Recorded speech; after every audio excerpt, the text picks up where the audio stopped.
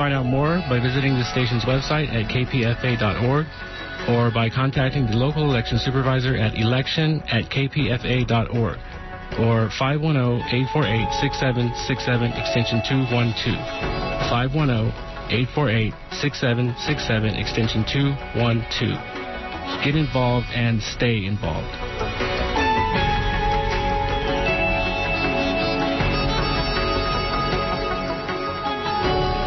And you are listening to 94.1 KPFA in Berkeley, 89.3 KPFB in Berkeley, 88.1 KFCF in Fresno, and online at kpfa.org. The time is 1:30, and up next, Making Contact. This week on Making Contact. We decided we wanted to see what was in Nagasaki. It was just dust and debris. And the smell was horrible. You could smell death all around you. The U.S. dropped the world's first atomic bomb on Hiroshima, Japan on August 6, 1945. 3 days later, the fishing village of Nagasaki also fell victim. I tried to be quiet, but there were bones lying all entangled. And when I took a step, they would crack. On this edition, preserving the voices and lessons of the most deadly attacks the world has ever seen. We commemorate the anniversary of the bombings with excerpts from two documentaries, Hiroshima Countdown and Nagasaki Journey. I'm Kyung-Jin Lee, and this is Making Contact, a program connecting people, vital ideas, and important information. Originally, Nagasaki was not the intended target for the second atomic bomb. But when clouds and smoke blocked the pilot's visibility of the primary target, they proceeded to the port town, an important strategic target for the U.S. The bomb destroyed 40% of the city's infrastructure. It killed or injured 1/3 of the total population. And the remaining survivors, as well as many American soldiers who occupied Japan, continued to struggle with the trauma. Andrew Phillips' documentary film, Hiroshima Countdown, includes first-hand accounts from the pilots who dropped the bomb in Nagasaki. This is one in a series of interviews conducted by the Air Force Historical Division. Today we are interviewing Brigadier General Paul W. Tibbets, Jr., who is retiring. They were definitely military targets. There was no question about that. And they offered such a... you could almost say a classroom experiment as far as being able to determine later the bomb damage. These were good virgin targets, and they were ideal for the purpose that we wanted to use them for. The consideration of targets would be Hiroshima, Nagasaki, Niigata, Kokura, and there was one more that I don't remember. The 20th Air Force had been told they would not attack those targets under any circumstances. In other words, the ground was laid. As well as these targets, Kyoto, Japan's ancient capital, was strongly recommended by the man with overall control of the bomb project, General Leslie Groves. But Secretary of War Henry Stimson, approaching 80 years of age, would not have it.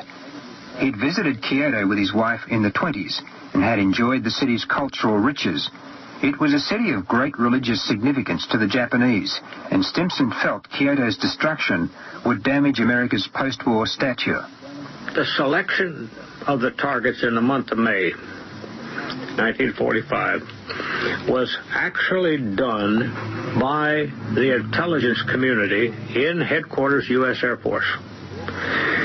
The requirements given to them was you will select cities that have military targets in them. And they also selected the type of terrain that they wanted. They also were interested in the type of construction that they could expect to run into. Because in reality, not only was this a military mission, but it was also of extreme scientific importance, because they wanted to know what a weapon of this type could do against reinforced concrete, what it could do against steel, what it would do against anything that was in the building materials line. It had to be something that had not been attacked by the 20th Air Force up to that time. Call it virgin targets, undamaged, unhurt by any other type of an explosive or munition. I knew the type of bomb we were working on. Charles Sweeney flew with Tibbets in an observer aircraft to witness the bombing of Hiroshima. 3 days later, he would lead his crew first to Kokura, the primary target for the second bomb, and then to Nagasaki. Kokura was clouded in that day. As he was talking, he picked up a handful of earth. He said, basically what we're working on is a single bomb that will turn a whole city into this. And he just tossed a handful of sand into the air. While the American pilots saw the devastation wrought by the bomb, they didn't experience the death and destruction felt by those on the ground. Up next, we bring you a radio adaptation of the film Nagasaki Journey, which shares the stories of 2 Japanese survivors and a U.S. Marine who occupied the city when the war ended. The film was produced by Christopher Beaver and Judy Irving.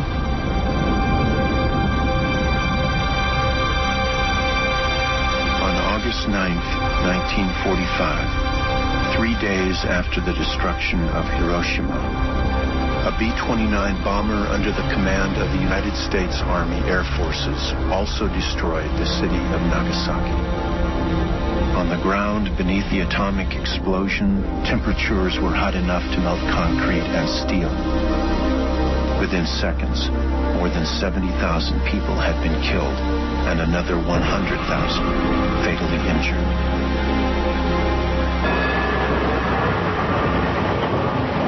On the surface, Nagasaki today looks normal.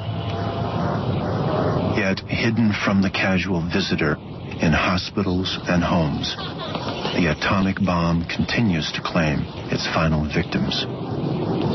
Soon, the last survivors will be gone, their personal accounts relegated to history.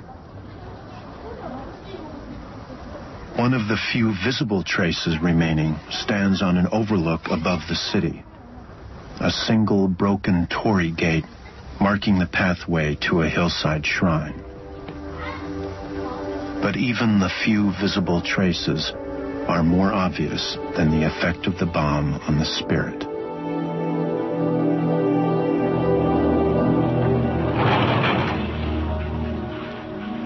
This is Sumiteru Taniguchi, home from his job at the post office.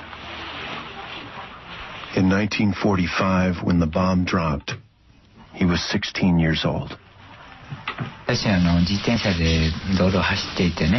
I was riding my bicycle, delivering mail, when I heard what seemed to be the faint roar of an aircraft. And the instant that I thought that a plane might have come in, I was thrown or blown with my bicycle.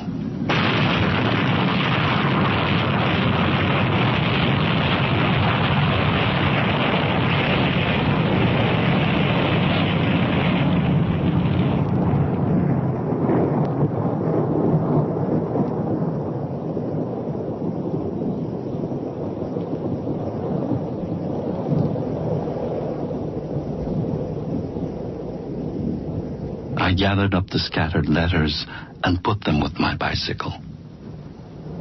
Then I walked to an air raid shelter, about 350 yards away. I sat down on a ledge and realized I could no longer stand.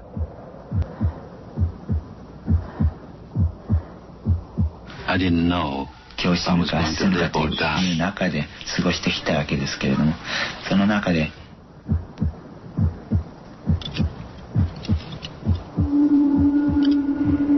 I had many nightmares in which I felt the approach of death.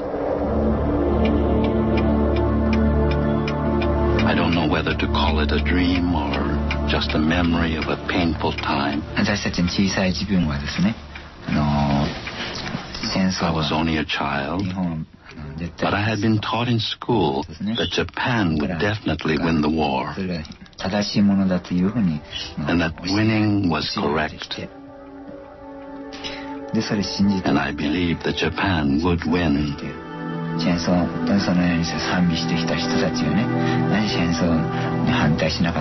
During the time I lay in bed, I began to hate my parents, everyone's parents. I found myself hating not only the war itself, but all the parents who had not opposed it.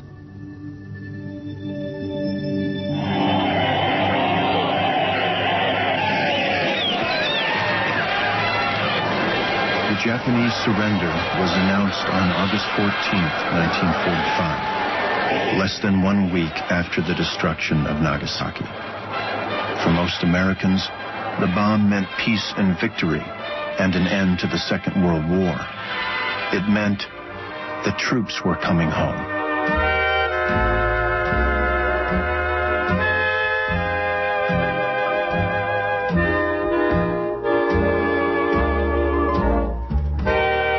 But many American troops did not go home, no matter how homesick and war-weary they were. For many of them, it was time to go to Japan, not as the invasion force they had expected to be, but as a military occupation to disarm the Japanese and ensure the peace. And for the Japanese, who had been at war since their invasion of China in 1937, it was time to accept the inconceivable.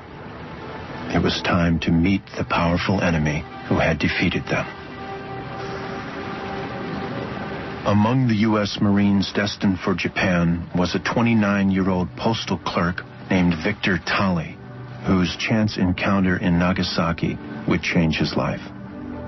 We were not going in as warriors. We were not going to fight these people or invade them or get killed or injured. We knew this time we were the winners. Now, the first thing my troop ship saw was the Mitsubishi shipyard. And when those men saw that, they were very subdued. And then in a murmur, you could hear them say, God, look what it did. One bomb did that. Jesus, I'm glad it was them and not us. I wonder what it's like up in the city. They were curious. They wanted to know what was going to happen to them.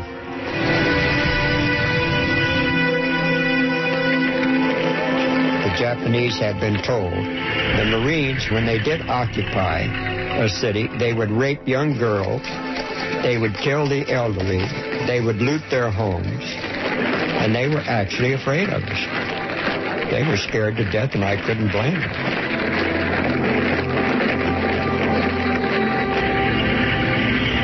Now, when they finally found a building for us, and they trucked us to this building, all of the windows were knocked out. All of the windows were gone. Upstairs, there was room to put our cots so we could sleep upstairs. It was a pretty good building, considering condition of some of the others. But I remember saying, hoorah, we're right in the middle of Nagasaki, and we were. A lot of Marines were going back and forth. 2nd Marine Division men going to the 5th to get supplies, and the 5th coming into Nagasaki. And they had a small railroad. It would leave in the morning and come back later that day. And we had to ride that, and it went right through the Hypo Center. Right through where they had dropped the bomb.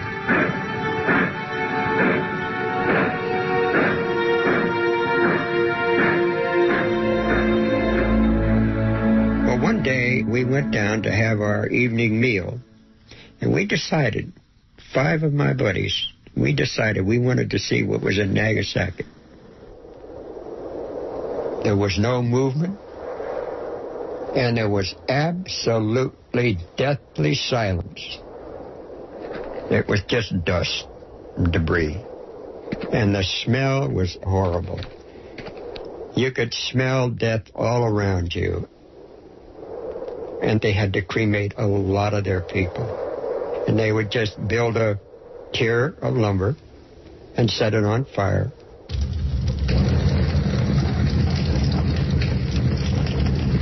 But I didn't want to stay and watch it. And I got separated from these guys. And here I am, in a part of Nagasaki I wasn't familiar with, and I got turned around, and I wasn't sure how to get back to my base.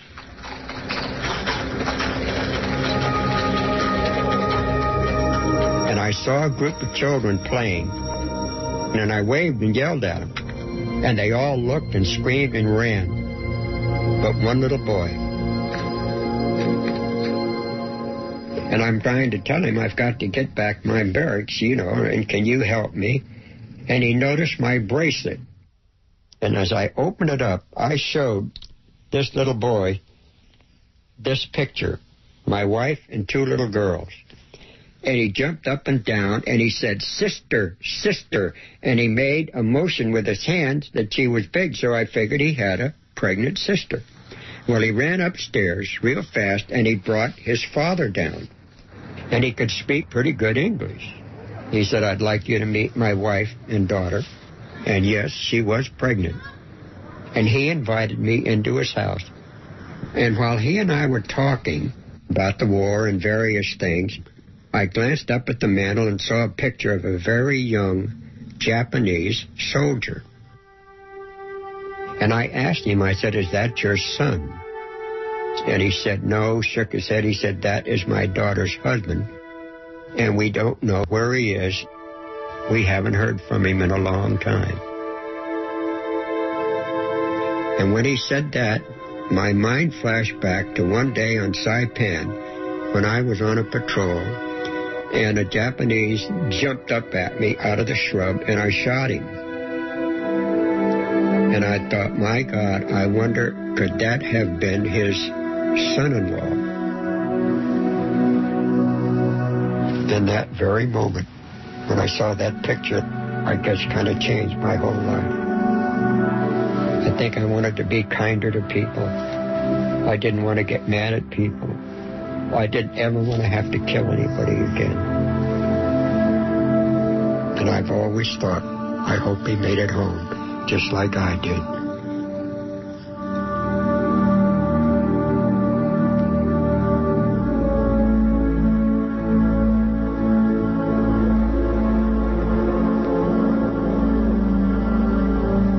Tolley's time as a soldier had ended. On December 6th, 1945, he left Nagasaki for home and family, almost 4 years to the day since the war had begun for the United States with the Japanese attack on Pearl Harbor. We'll be right back.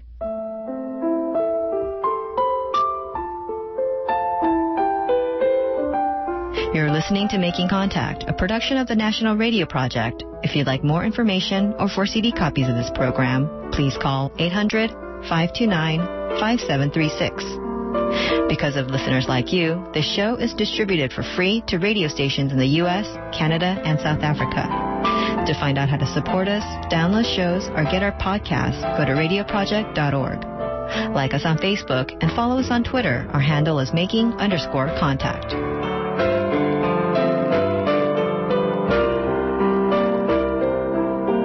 We now return to a radio adaptation of the documentary film Nagasaki Journey by Christopher Beaver and Judy Irving.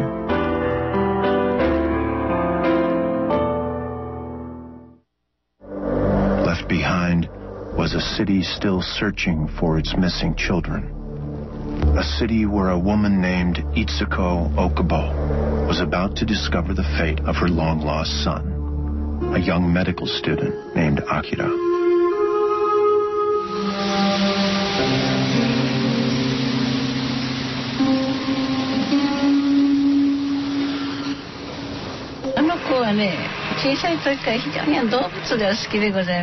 From the time he was a small boy, Akira had been very fond of animals.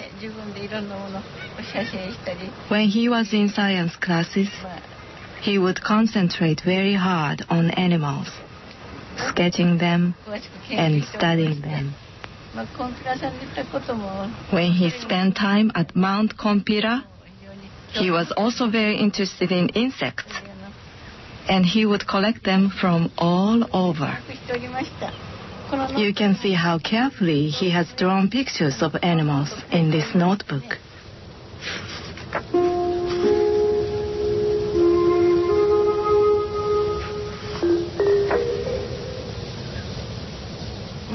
I was planning to throw these away, but they were too well drawn, So I have carefully kept them until today. He loved planes and warships and often drew them as well. He was a child who was born in war and died in war, and that must have been his fate.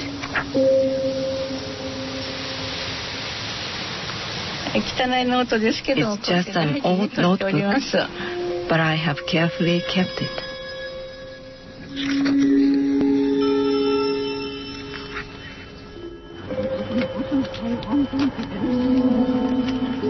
When the bomb dropped and Akira did not come home, Mrs. Okubo started searching for him.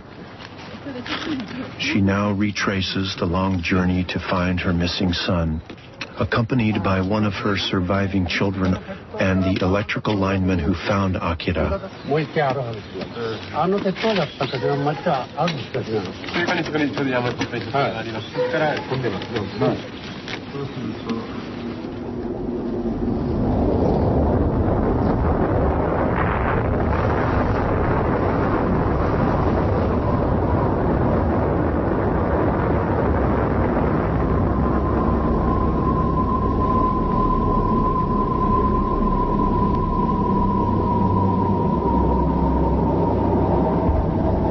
It was 1945, August 9, 1945, when the bomb dropped. And Akira did not come home the next day, so I started looking for him. I thought the only place that he could have fled would have been Mount Compira, so I went there and searched for him, but could learn nothing.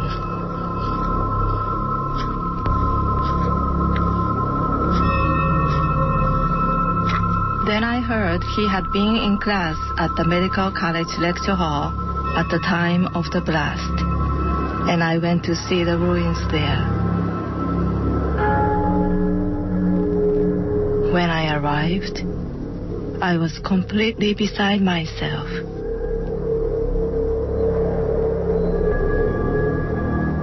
I tried to be quiet. I kicked off my sandals and entered the place in only my tabi socks. But there were bones lying all entangled, and when I took a step, they would crack.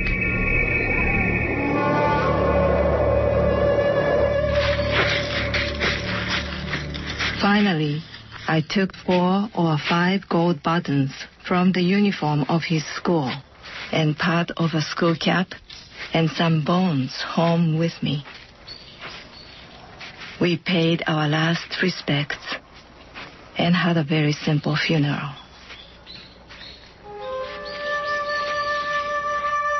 Even after this, I felt somehow that he was alive somewhere. And at night, if I heard the sound of footsteps, I would think he had returned, and I often jumped up to check. But he did not return, and I gave up hope.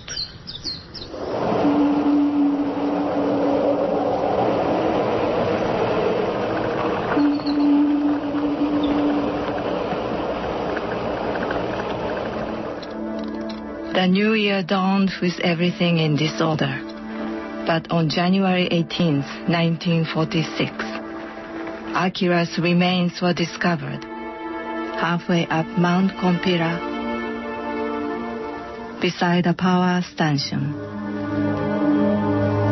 lying buried face down in dead leaves.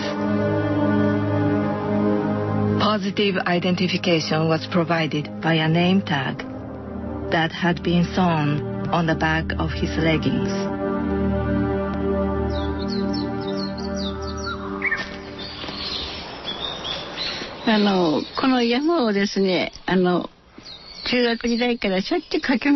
From the time he was in junior high school, Akira always wandered around this area because he loved to collect insects. He had an uncle on the other side of the mountain, and I think that he tried to flee there, taking the shortest route possible and using a path few people traveled.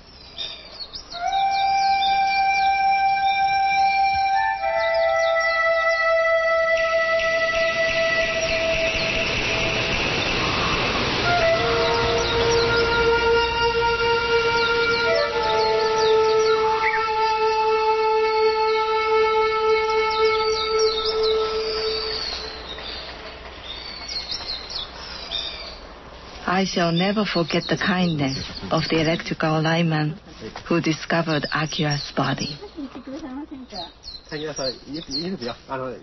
I could only think of this as a miracle. This would be Mrs. Okubo's final visit to the spot where her son was found. She died shortly before the 50th anniversary of the atomic bombing.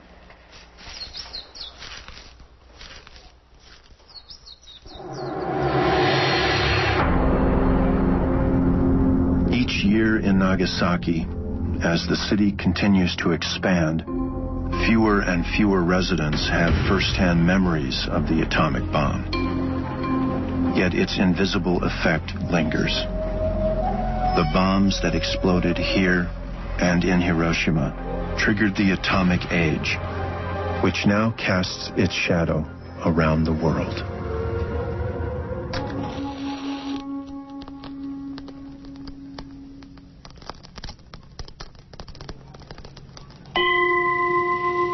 He was a child who was born in war and died in war, and that must have been his fate. Mrs. Okubo, survived by 4 sons and 3 daughters, is remembered in the home she occupied when she began her search for Akira.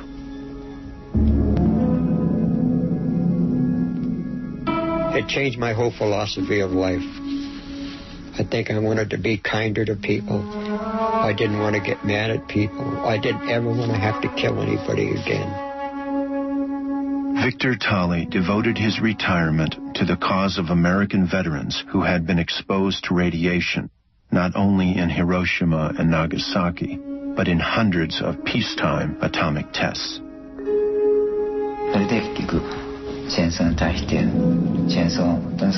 I found myself hating not only the war itself, but all the parents who had not opposed it. After Sumiteru Taniguchi retired, he became a full-time volunteer at the Atomic Bomb Survivors Council, teaching a different lesson than he had been taught as a child.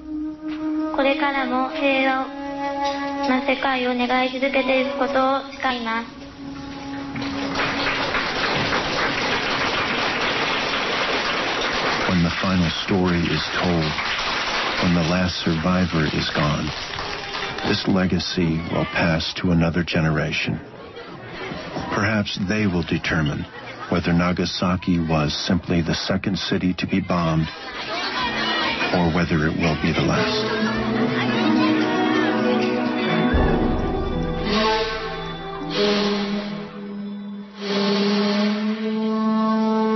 And that's it for this edition of Making Contact. For more information about the documentaries we excerpted today, Nagasaki Journey and Hiroshima Countdown, go to our website, radioproject.org. For a CD copy of this program, call the National Radio Project at 800-529-5736 or check out our website, radioproject.org, to get a podcast, download past shows, or make a difference by supporting our work. Like Making Contact on Facebook or follow us on Twitter. Our handle is making_contact. Hello, I'm Andrew Phillips, the Interim General Manager here at KPFA 94.1 FM, listener-supported Community Pacifica Radio, and I want to thank you for your generous support in our recent fundraising. With your help, we exceeded our goal. So please pay your pledge. You can go to kpfa.org to pledge and become a member of KPFA. By doing that, you help ensure that we keep doing the work we know you appreciate. I also want to thank and acknowledge the work of our producers here at KPFA. You know who they are. You've heard them pitching their hearts out these past couple of weeks. They're the blood and bone, paid staff and volunteers